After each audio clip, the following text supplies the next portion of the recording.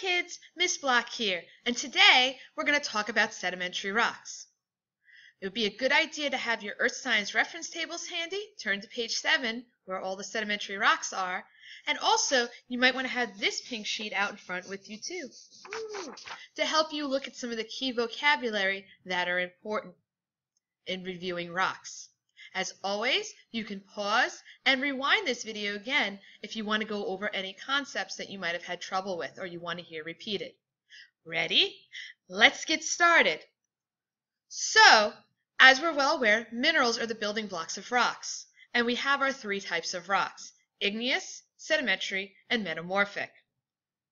Now, minerals, as we said, are classified by their composition.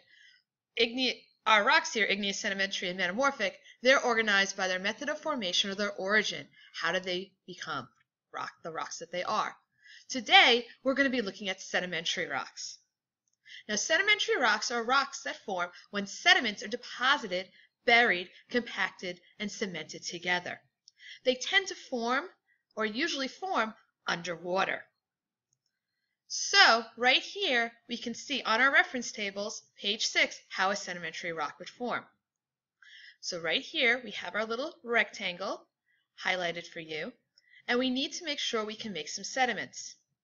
So, whatever rock we're working with needs to be broken down into those sediments, because we cannot just directly become a sedimentary rock. We have to become those broken bits of other rocks. So, we need to have those rocks uplifted or moved from underneath the ground and pushed up in some cases, and then broken down via weathering, and then maybe transported to a new location through erosion. We now have our sediments, which then will be deposited or dropped off, buried, compacted together, and cemented or glued together to form that rock. This is what sediments are, broken bits of rocks. We don't just say dirt or sand arbitrarily.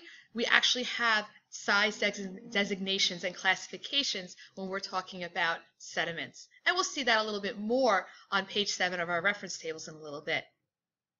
Now, there's certain observable characteristics of sedimentary rocks. There'll be layers or strata, like in this rock right here of sandstone.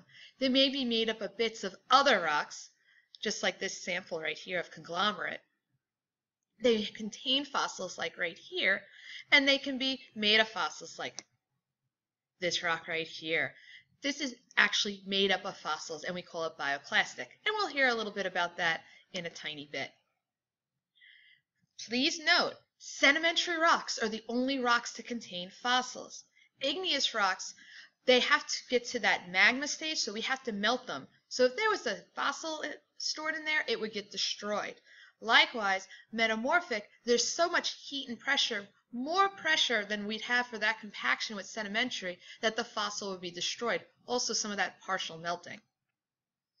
Now, we have three types of sedimentary rocks that we're going to look at right here. Our first type is clastic sedimentary rocks, and clastic means fragments. And these are rocks composed of bits of other rocks and sediments. So here are some examples of clastic sedimentary rocks. We have some beautiful samples right here where we can actually see the individual bits cemented together.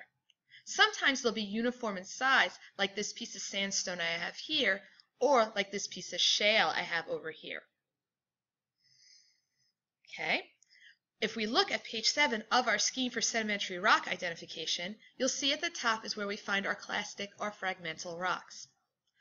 Right here at the top, we'll find the rock samples, or our sedimentary rocks, that have the largest sediments. Realize that conglomerate, the sediments are going to be rounded a bit due to the exposure to running water. While breccia is going to have angular sediments because it formed in a dry environment. Sandstone, siltstone, and shale will have sediments that are uniform in size. And we can see that grain size found over here. So conglomerate will have just a random assortment of like pebbles, cobbles, and boulders, all different sizes, while sandstone will have sand, siltstone will have silt, shale will have clay. We can find out that I'll have fragments of a variety of different rocks for the composition, so the composition will vary. We also have some special comments here to help us figure things out with our various rocks that will help us identifying them.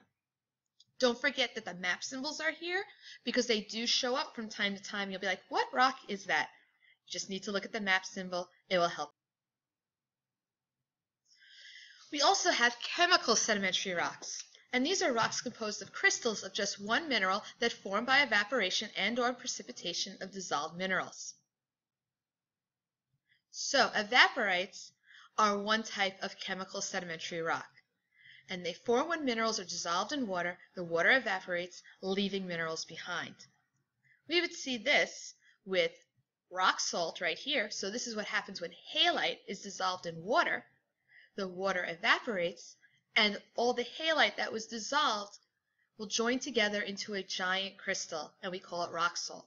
The same thing will happen with this sample here. This is rock gypsum. So when gypsum is dissolved into water, this will form.